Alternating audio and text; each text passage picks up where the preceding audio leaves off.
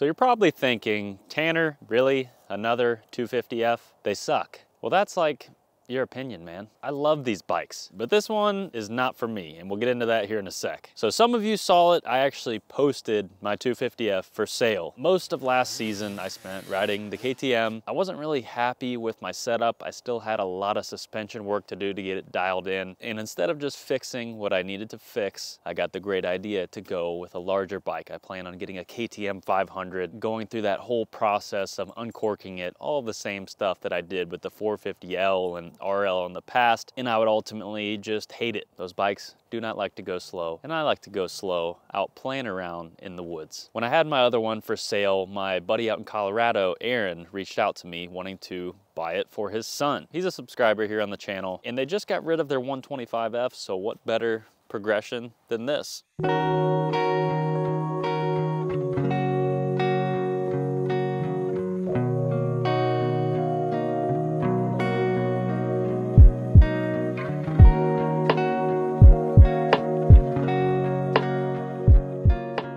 But I wanted to give him something special, something that he could be proud of. So we went out and we found a new one. Not quite new, but in really good condition, a lot better than mine. Ultimately, that bike is set up for me. It's lifted, it's sprung for my weight. I have it set up for hard enduro, so there's a lot of unnecessary weight on there. It just did not make sense to completely reconfigure this bike. Not to mention that mine has been absolutely beat on. Oh! Oh, buddy. Oh, that's a good spot to pull over, dude. Oh my God. So I found this on Marketplace, and that's a whole story in itself. I almost ended up robbing the guy. Shout out to Preston Cooper. This love is kind of dangerous. He had all of the paperwork, the original book, stock parts, everything you want when buying a used bike. I'm not really sure what's going on here. We won't give him too much crap for that. I guess it's functional. But we leave for Arizona in 2 weeks, so let's get started building this bike.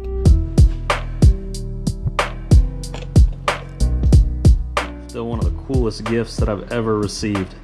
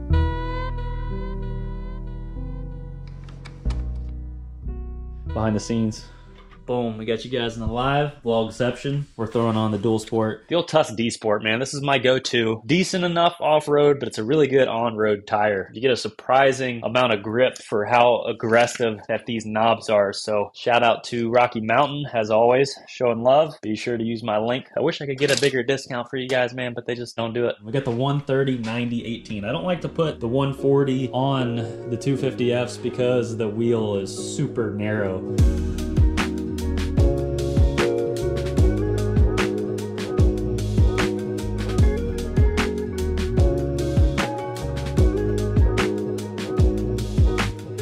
Come on, mate. We're done.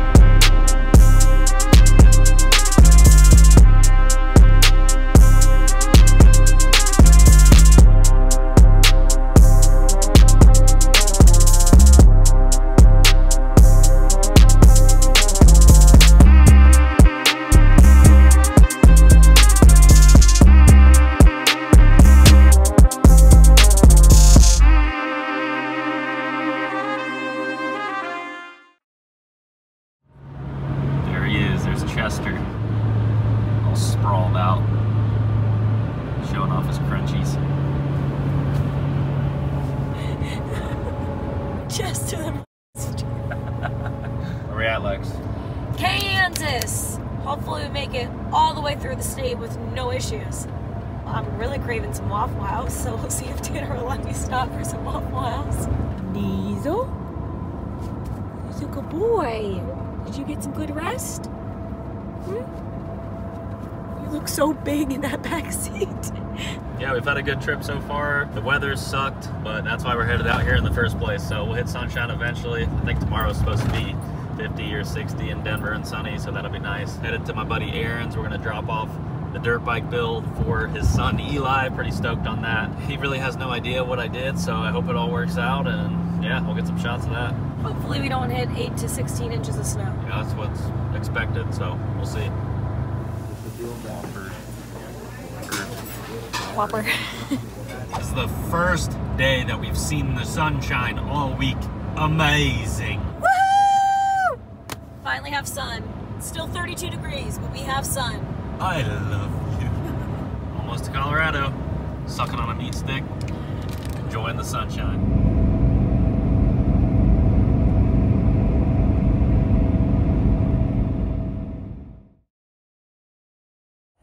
Custom graphics kit on there. I see that. That was awesome. It's a big surprise right here. The moment we've been waiting for. I hope you like it, Eli.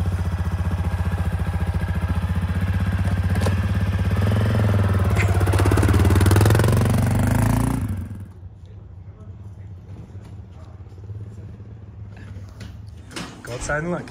Go. Oh, look at some shoes. Go. Just go.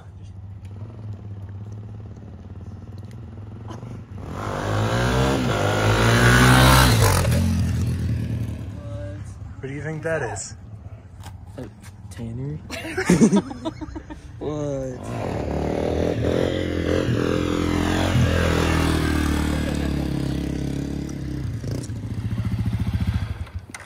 This is yours now.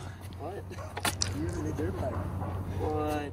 Usually built by somebody. Thank you. Yeah, no problem. Are you surprised? Yeah.